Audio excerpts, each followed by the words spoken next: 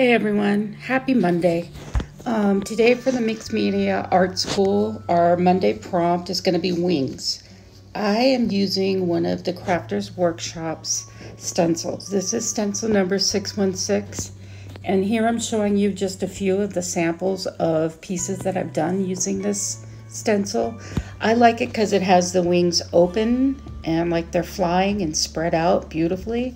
And then it has it closed, kind of like they're tucked behind an angel.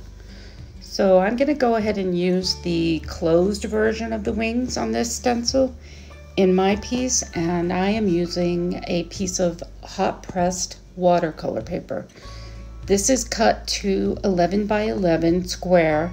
And because I'm going to be saturating the paper, I have it taped down with some painter's tape.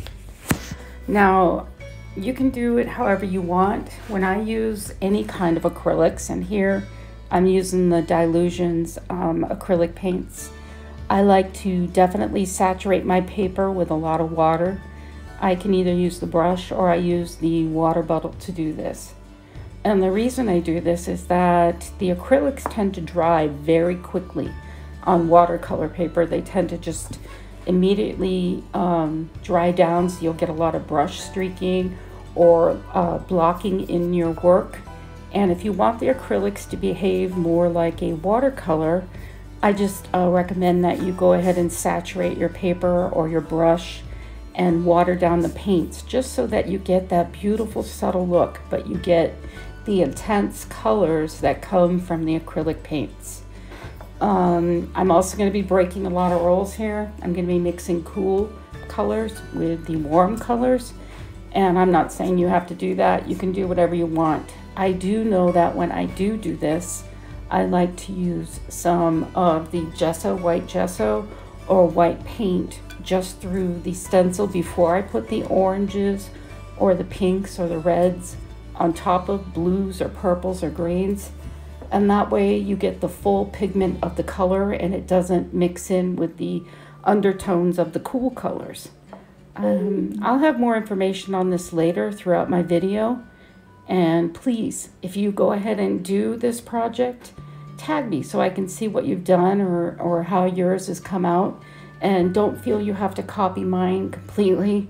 I'd love to see people take my work and what I show them and give it their own twist. It would be great to see what you do. I promise I'll be following and looking.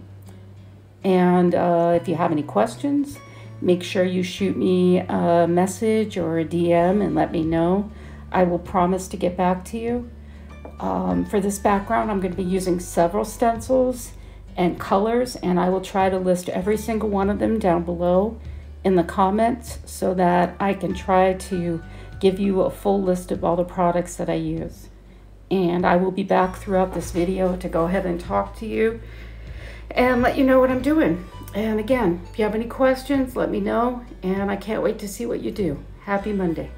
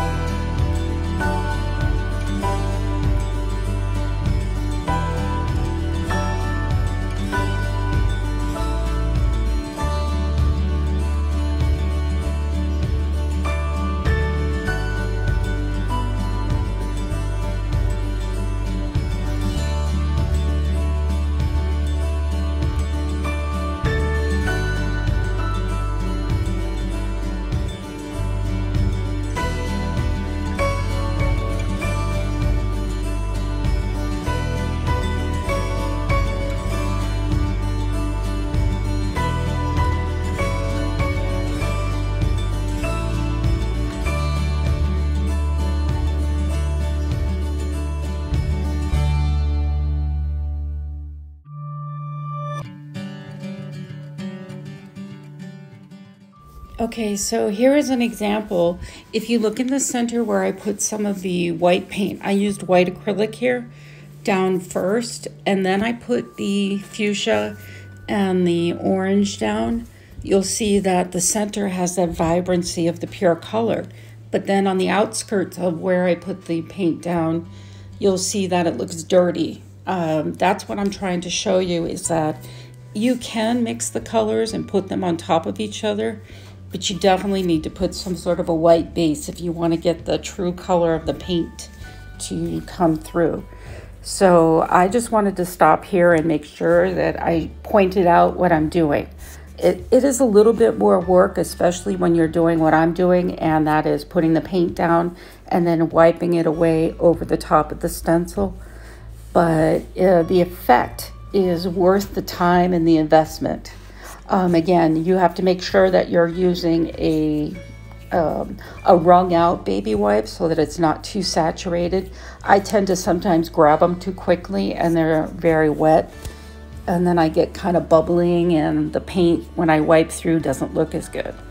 But I'm going to continue on with what I'm doing. I just wanted to point out that the white definitely makes a difference. It does, and it's all part of my madness. I like to break rules and do things in this way because you get those really intense rainbow colors.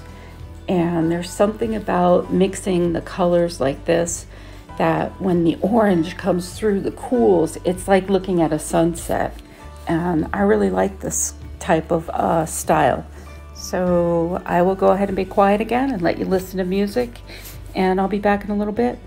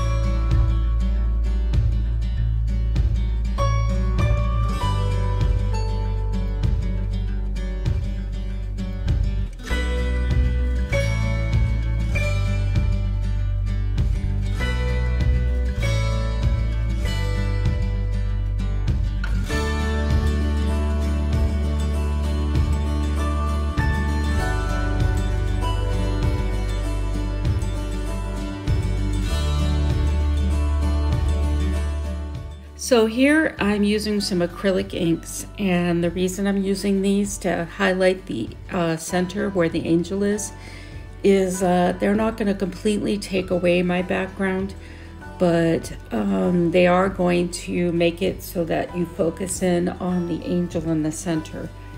This time I used more of a white solid background for the angel, so I don't want to lose all the pattern in the background, but I also want to make sure that your eyes are drawn to her. Again, this is something that I did, and you're going to see that I kind of changed my mind because I'm going to go ahead and do some stenciling over it, because I felt like the blue kind of washed it out and made it too two-tone. But that's the fun of this. I just kind of get in the piece and keep going, and as I'm doing it, I change my mind, I go back and forth. I mean, it's hard to just commit to one thing and just keep it that way, and that's okay. And I could have cut it all out and just deleted and spliced it so that you saw the perfection, but this is part of the process. In the process of doing art, we're going to find the ugly phase, we're going to find things that we do, and we're going to change our mind. Sorry, I have such bad allergies. Doing this whole voiceover thing has been like, you don't even want to know how many retakes I've done. But again, I'm just going to be quiet and keep going with this process, and I hope you really enjoy how it came out, because in the end, she really came out pretty. Take care.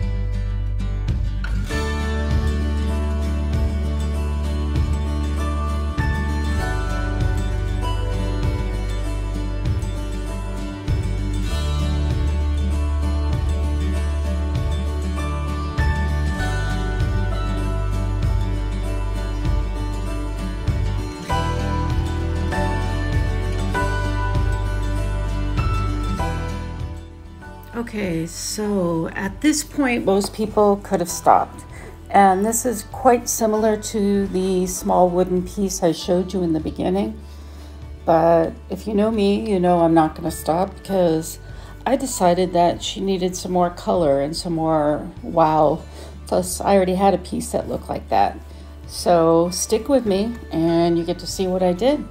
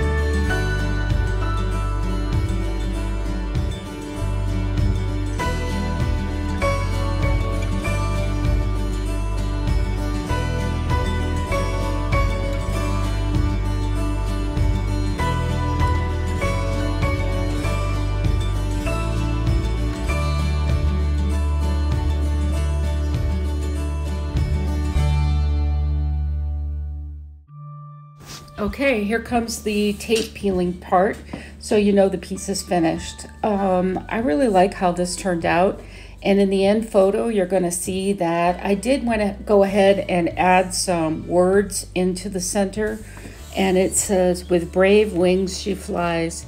So I hope you really enjoyed this, and you go ahead and tag me in your Monday prompt when you finish, and I look forward to seeing all your projects. Take care and have a great week.